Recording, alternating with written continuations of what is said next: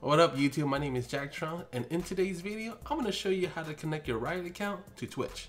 If you could help me out and drop a like on today's video, I'll really appreciate that, and it really help with the YouTube algorithm. So let's go ahead and start this video.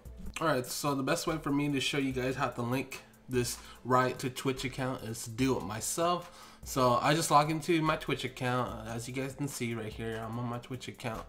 I'm just gonna go to, I believe it's settings. So we go to settings and go to connection. All right, what we want to do here is I'm just gonna disconnect it and just show you guys the steps. So I'm not connected to the Riot Games right now, right? So just hit connect, then it will show this pop-up window and it's gonna let you sign in. All right, I'm gonna go ahead and sign in. Hit the big old red button here, click on that, sign in.